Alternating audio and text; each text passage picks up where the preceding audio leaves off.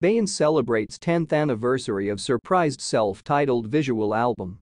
Beyonce is celebrating the 10th anniversary of her 5th studio album, Beyonce, by reminding fans why they call her Queen Bey.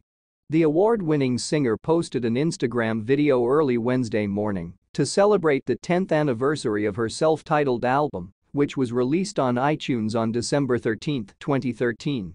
In this clip, Beyonce introduces several songs from her album and takes fans back to the legendary moment when she surprised her fans by dropping her album early in the morning with no prior promotion or announcement. "When my record comes out, I don't want anyone to spread it," she said in the video. "When it's ready, I want to release it to my fans." Beyonce added some reactions from fans and news media to the album's unexpected release, including videos for each song. This combination probably changed the music industry forever.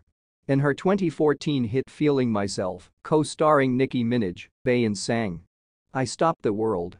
The visual album debuted at #1 on the US Billboard 200 and became her fastest-selling album in iTunes history up to that point.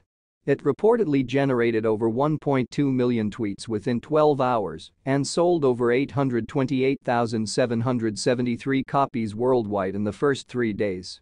"I still get scared every time an album comes out," Beyonce said in an Instagram clip. "I'm always looking for deeper meaning in my artistic thoughts about life, dreams, and fantasies." The video ends with Beyonce's words, "Happy 10th anniversary." This is Beyonce's latest reason to celebrate this year after setting records with her Renaissance World Tour and the still-released movie version. That's it, guys. Thank you for watching. Please do not forget to subscribe, like and share.